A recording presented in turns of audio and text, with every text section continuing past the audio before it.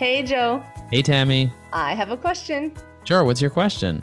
What are some best practices for posting on LinkedIn? Whether you're posting a plain text post or an image post or a poll or a document or a video, there are three things you want to keep in mind to make sure that your post is going to be as effective as possible. Number one, it's the hook.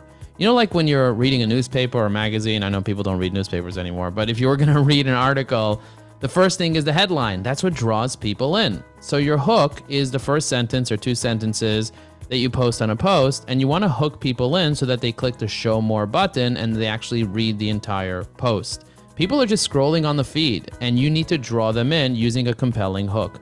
Number two, the second thing you need is the meat.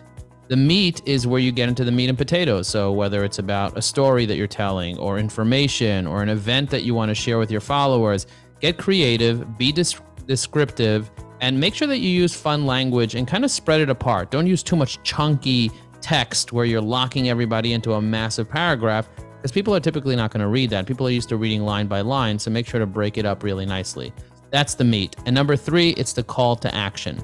Make sure that people know exactly what to do. So if you want people to like, if you want people to comment, if you want people to click on a link in the comments, or you want people to DM you, whatever you want them to do, tell them what you want them to do, because people need clear directions as to what to do next. So remember three things. Number one is you got to get a good hook to get them to hit the show more button. Number two is you need really good meat. And by the way, if you're a vegan, use soy. And number three is the call to action. You want people to know exactly what to do. And if you do those three things, you're going to have a much more successful post.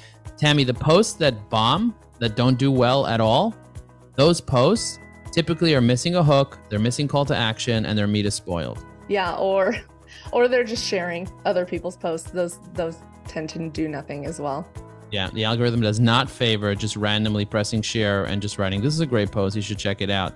Instead, what you want to do is you want to create a new original post. You can credit other people if you're using their content, but create a fresh new post, and that'll give you the maximum exposure. Also, don't forget to use hashtags. And if you need a list of the top hashtags, check out hashtagspreadsheet.com. We prepared a list of the top 100 hashtags, and there's a downloadable spreadsheet with all the different hashtags with how many followers they each have. Remember to use 3 to 5 hashtags max on your posts. Thanks so much, Joe. You're welcome. Boom. Boom.